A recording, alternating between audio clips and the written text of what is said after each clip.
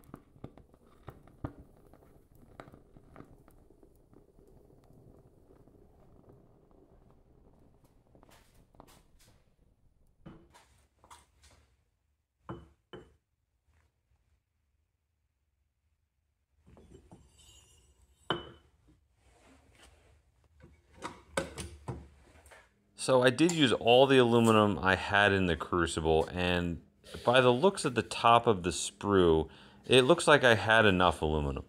But unfortunately I didn't. You can see I just tapped the sprue there with my scooper and it moved. It had no strength to it. So the more I uncovered it, I noticed that it did not fill out completely. I think I might have got one of them that filled out. The more I'm looking at them and uncovering them, it just looks weird. I mean, I got four of them that are in total shape, but the detail on the top was not completely filled out. And you can see by those bottom two, they didn't reach the end, but they actually look pretty cool. I actually think I'm going to save these and make some more of them. But you can see on that one there and this one here, actually this one here is probably the best one out of all of them. And that one is a good example of how the detail just didn't come out. Same with that one and the one underneath. But look at the sprue. The sprue shows you that I just did not have enough aluminum to pour into this foam mold. And it just wasn't enough to reach the end or fill it up all the way to the top to get all of the detail. And you can see how well using that plaster or the drywall mud really works for grabbing all of the detail in your foam. When you're doing lost foam casting, definitely use the drywall mud and add it to your foam. So now I'm just going to cut all of these off one by one, and then I'll bring them back to you and show you what they look like.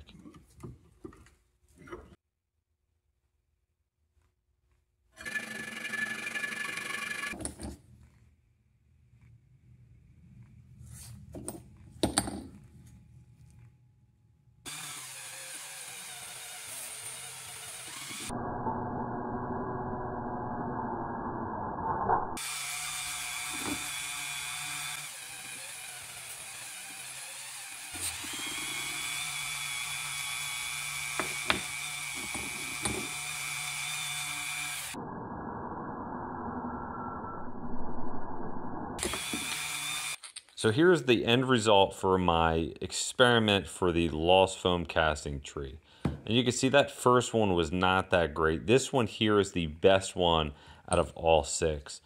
And again, this one is not that great. You can see the impression is just missing, basically missing on the whole top, because again, the aluminum did not fill up enough to the top of the mold. So if I had a little bit more aluminum, these all would have worked perfectly fine. So I'll probably do this again. Thanks for watching.